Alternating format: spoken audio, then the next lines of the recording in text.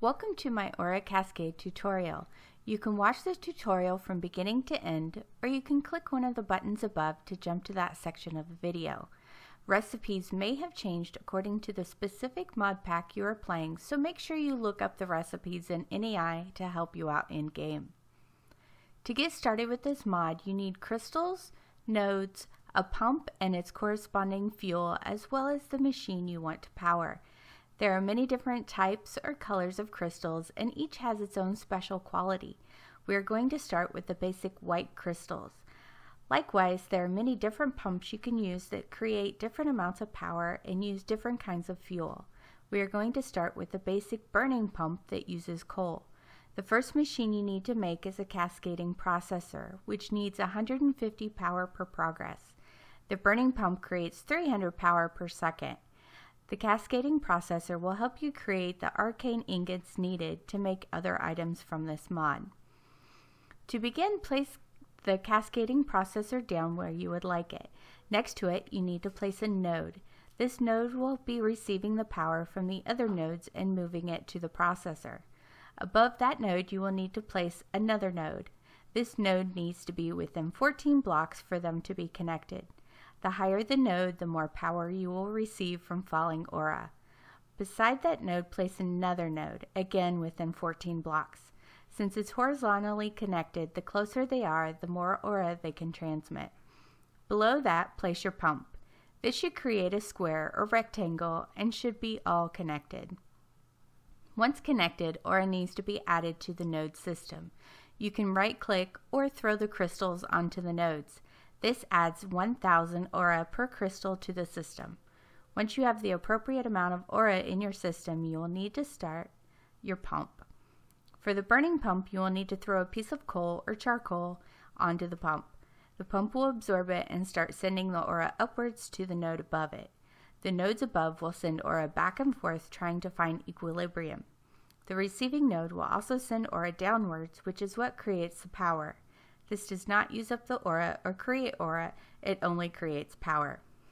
To make the arcane ingots, throw down an iron ingot along with a piece of wool the color of ingot you need. Blue wool with an iron ingot will create blue arcane ingot.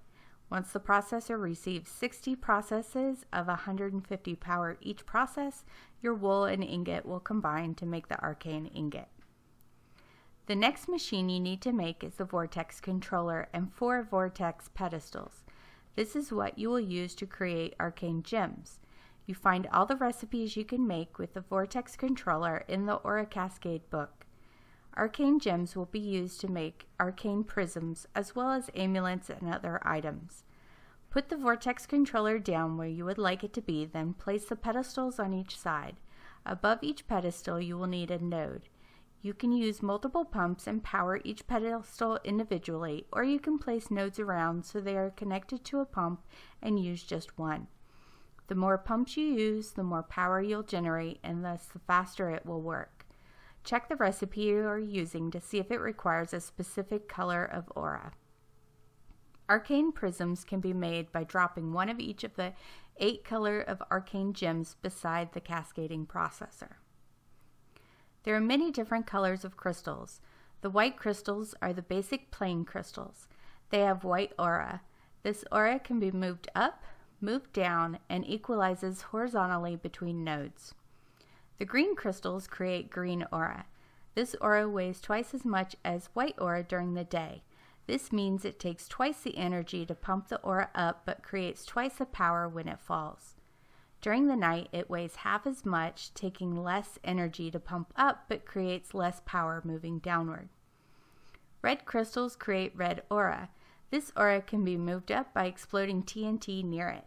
The TNT will be absorbed by the red aura, keeping it from harming blocks and pushing the aura up so it can create power. Yellow crystals will create yellow aura. This aura takes 1/10 of the energy to pump up, make it easier to pump upwards and create the same amount of power as the white aura when it falls. However, yellow aura is unstable and decays quickly, making it a good short-term solution for more power. Blue crystals create blue aura. This aura is 50 times easier to pump upwards when it rains. Unfortunately, it is only half as effective when it is not raining. Purple crystals create purple aura. This aura slowly multiplies. The lower the amount of purple aura in a node, the faster it grows. Black crystals create black aura. This aura does not have a weight, meaning you cannot pump it up, nor does it generate power when it flows down. It also does not move horizontally. Orange crystals create orange aura. This aura does not generate power, however, it encourages other aura in nodes to flow in the same direction it is traveling. Along with different types of crystals and aura, there are different types of pumps to push the aura. The pumps push different amounts of aura and for different amounts of time. The pump you'll want to use depends on how much energy per process the machine needs. A burning pump uses coal or any burnable materials. It pushes 200 aura per second for 4 times the length of the time the fuel lasts in a normal furnace. A momentum pump creates power when a mob falls on or near the pump. It pushes 350 aura per second for 5 times the distance the mob falls. For example, a mob that falls 10 blocks will last 50 seconds. An illumination pump uses glowstone or torches within 5 blocks of the pump. It pushes 1000 aura per second for 150 seconds for glowstone and 30 seconds per torch. A projectile pump creates power when a snowball, egg, or arrow is thrown at it. It pushes 1500 aura for 300 seconds per arrow, 400 aura for 90 seconds per egg, and 200 aura for 10 seconds per snowball. The redstone pump will consume a straight line of redstone up to 15 blocks away. It pushes 1500 aura per second for 10 seconds for the first redstone and increases in duration by 40% for each additional redstone.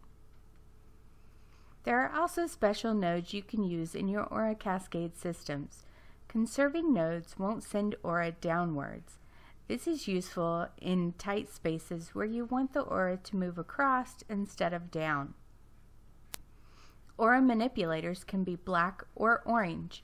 They won't accept any aura of any color other than itself. When they have a redstone signal, they will create aura of that color at the rate of 100,000 per second. Without a redstone signal, it will destroy all aura of that particular color. An aura capacitor will accept and hold onto aura until the limit is reached. Once reached, it will discharge all aura in one burst, but will not receive aura back for a short time. This is useful when a machine needs a large amount of aura for its processes.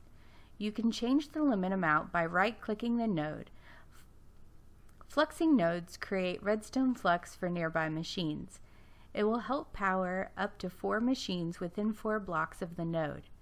The fluxing nodes will not power energy cells, tesseracts, or your whole base. This is useful for those machines you use but you don't want to have wired into your base energy system. There are many machines or aura consumers that consume the power created through the node system. I showed you the Cascading Processor and the Vortex Controller. The processor will also take ore blocks and grind them down into ore dust. Another important consumer you may want to make is the Cascading Rainbow. Place this down beside your sheep farm. This will regrow and recolor the wool on the adjacent sheep. No need for grass or to wait for the sheep to eat and regrow the wool themselves. Once the machine reaches the max processes, one sheep will grow more wool with a random color. This works well along with a processor to get those arcane ingots. The Cascading Smelter takes items on the ground nearby and smelts them. The Cascading Looter consumes power to generate items that can be found in dungeon chests. The Cascading Grower will help grow your plants faster. The Cascading Spawner will spawn a random mob normally found in that biome once powered. The Cascading Brewer will take power and water bottles and create a random potion for you. The Cascading Synthesizer will consume a large amount of power to produce a rare material known as Angel Steel. This steel will be level 1. Drop 3 together on the ground to combine them into one level 2 ingot. You can keep combining them up to level 11. Use this steel to make tools like swords, picks, axes, and shovels. Each level will apply 2 bonus points which will be automatically randomly applied. The points will be from the 4 categories: Efficiency, Fortune, Shatter, and Disintegrate.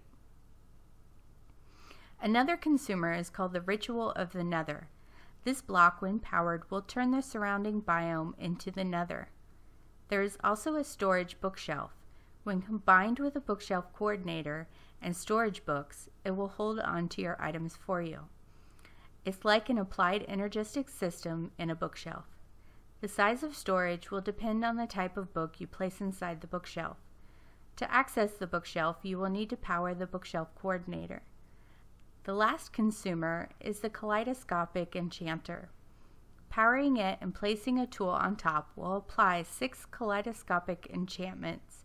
Each affects the tool by themselves, but together they can have 40 unique effects. The last of the placeable blocks are the Rebounding Enigma and the Traveler's Bricks. Both need to be used with caution. The Rebounding Enigma, when jumped on, will toss you extremely high into the air. I crashed my game while jumping on it without a roof over my head because I flew up so high the ground disappeared. The Traveler's Bricks will instantly transport you to the end of the bricks. You run extremely fast to the end of the bricks and even beyond. It's a good way to get from point A to point B quickly. Just be careful not to place it near a drop-off, lava, or anywhere you could die. There are many things you can wear for different effects. Amulets of Protection are available in 6 colors. Each color grants immunity and healing from different kinds of damage. The Amulet of Forbidden Fruit will give you a random potion effect when food is eaten. The kind of potion effect depends on the type of food eaten. The portable red hole will create an explosion every few seconds when it's dropped. The portable black hole will remove cobblestone from your inventory. The Sword of the Thief has a small chance of stealing an item from a villager when you use it to kill the villager. The Transmuting Sword will turn one mob into another when using it on certain mobs. The last part of the Aura Cascade mod, and one of my favorite parts, are the Fairies. You will need to start by making the Ring of Binding. This ring can be placed in a bauble slot. The ring can also hold up to 15 fairies at a time. With the fairy charm in your hand, right-click and add it to the ring.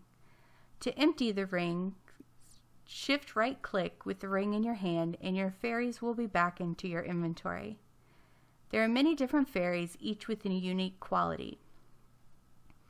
The Baiter Fairy summons passive mobs. The Breeder Fairy breeds nearby passive mobs. The Buffer Fairy gives a random positive combat effect to the player. The Debuffer Fairy will debuff all mobs in a large area. The Digger Fairy lets you dig with super speed at random times. The Extinguisher Fairy removes nearby lava and puts you out when you're on fire. The Fetcher Fairy is like having your own Magnet Fairy draw nearby items to your inventory. The Fighter Fairy will damage nearby mobs. The Glider Fairy reduces fall damage. The Lighter Fairy places temporary light sources in dark areas. The Pusher Fairy knockbacks mobs without damaging them.